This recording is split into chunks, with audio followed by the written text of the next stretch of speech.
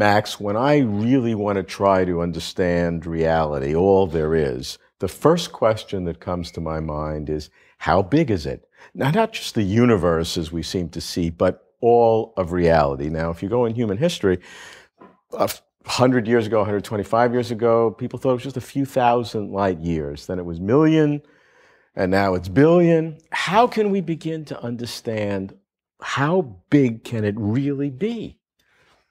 I think that's a fascinating question, and I imagine the Native Americans who lived here in Massachusetts thousands of years ago, to them, the universe must have been just the part of Earth that they could walk in a lifetime, right? And then gradually when sailboats were invented and so on, people started discovering that, whoa, the world is just vastly bigger than we thought.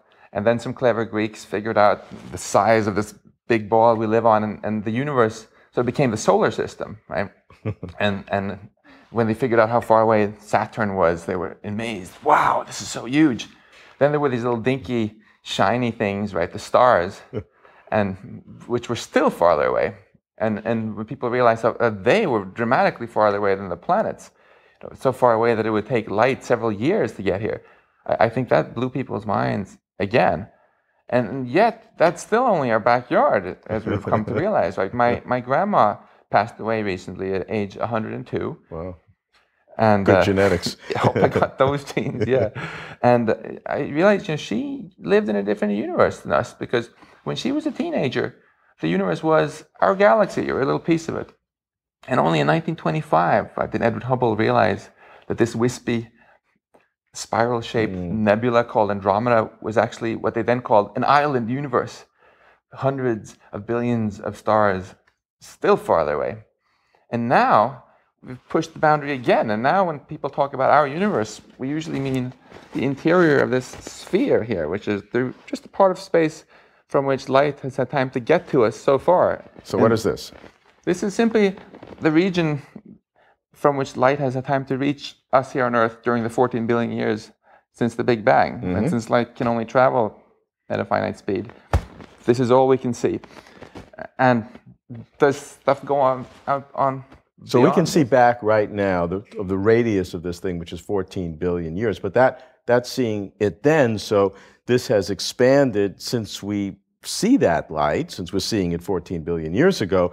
So now the diameter of that, if twice the radius plus expansion, is what, 40 billion light years or something? That's right. And then the million-dollar question is there still more space beyond that or not? And it's funny you asked, because I was at my son Alexander's preschool recently giving a talk about space. And one of his 4-year-old little pals raised his hand and said, I have a question.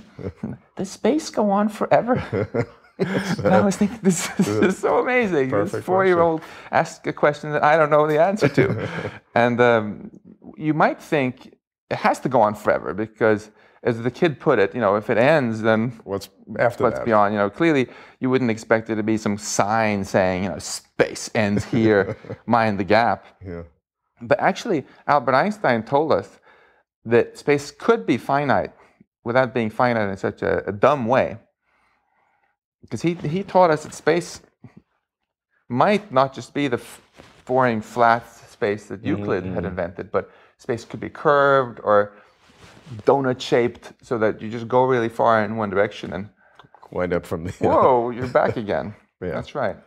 Well, you've conceptualized some ways of thinking way beyond what we can see here, and you have a number of different levels. Tell me about how those work. This is not even one. The whole universe is not even one of your levels, right? So this is what I would call our universe. It's the part we can observe if we're very patient and we're trying to map out. And then the obvious question is, are there others? So I believe that the space certainly goes on here. My guess is that space goes on forever, which means that there are infinitely many other regions like this, which you could call the level 1 multiverse if you want.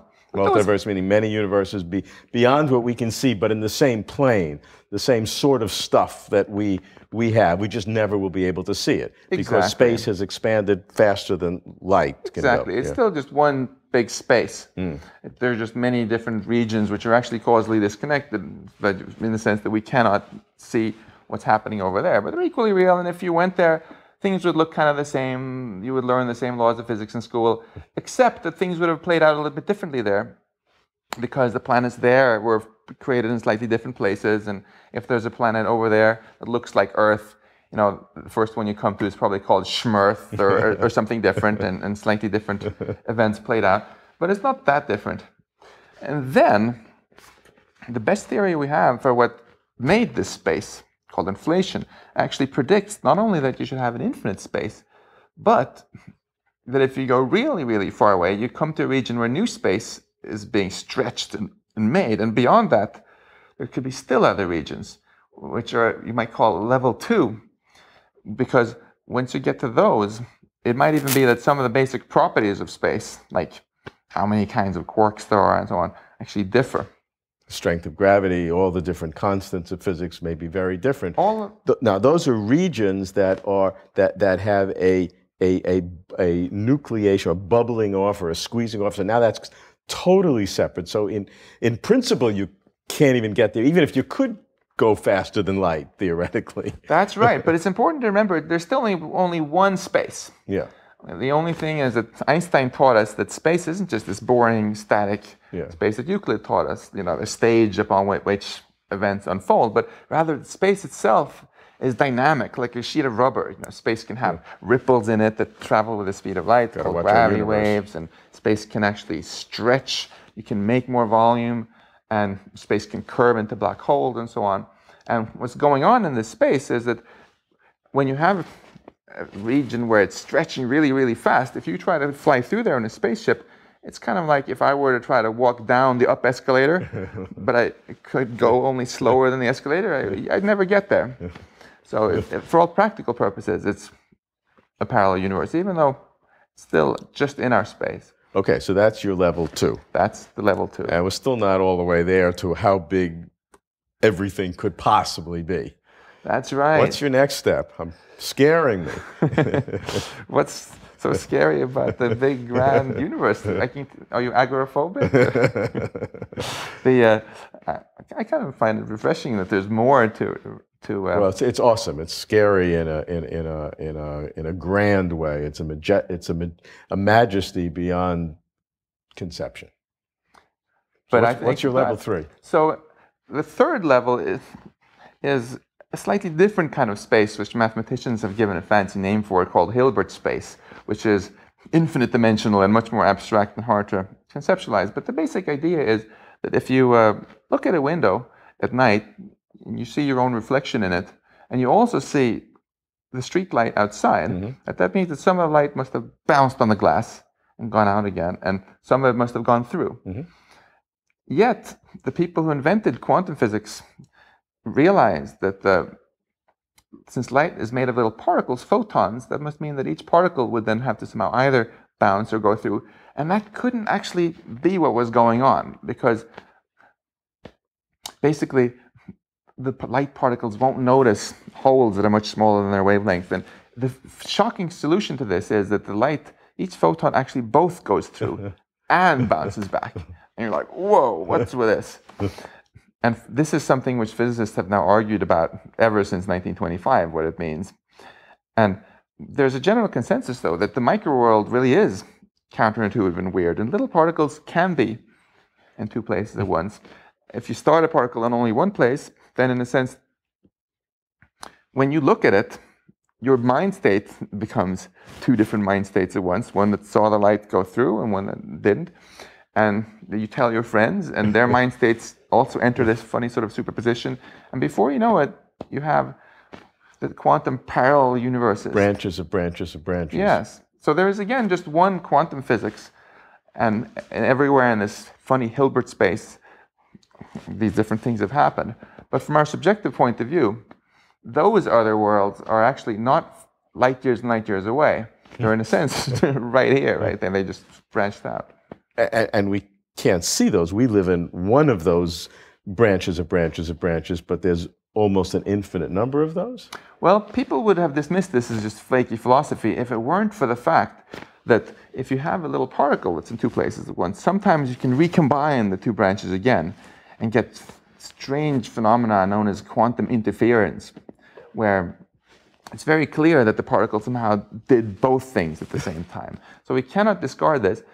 And you might say, well, maybe little particles are a little bit schizophrenic, and but maybe this doesn't apply to big things like us. But we're made out of particles, right? So this is the many worlds interpretation, where it's possible you're saying that these many worlds are not just a mathematical fiction, but a true representation of reality. Exactly. And this was invented by Hugh Everett, who was a grad student at Princeton back in '57, a great hero of mine. And it's a beautiful theory, in my opinion. And he was just so far ahead of his time, he couldn't even get a job in physics. Tell me about level 4. I'm scared to ask. So you want something still bigger? Well, I want reality. That's why I came to you. You're going to tell me what's real. Okay, so all my colleagues here at MIT who work in theoretical physics, they would love to come up with some equations which just describe everything about the universe so succinctly that they can put it on a t-shirt, right, and students can walk around with them. And so suppose you succeed and you make that t-shirt, and that describes all there is. Then you have to ask yourself, what about why those equations? Why not some others, right? Mathematicians study all kinds of different equations, and they would argue about which are more elegant and which are less elegant. And I feel that it would seem nuts if there was some basic asymmetry built into math, that some equations are allowed to describe a physical universe and others aren't. So my guess is rather that every mathematical structure which mathematicians can study is on the same footing and describes a real physical universe.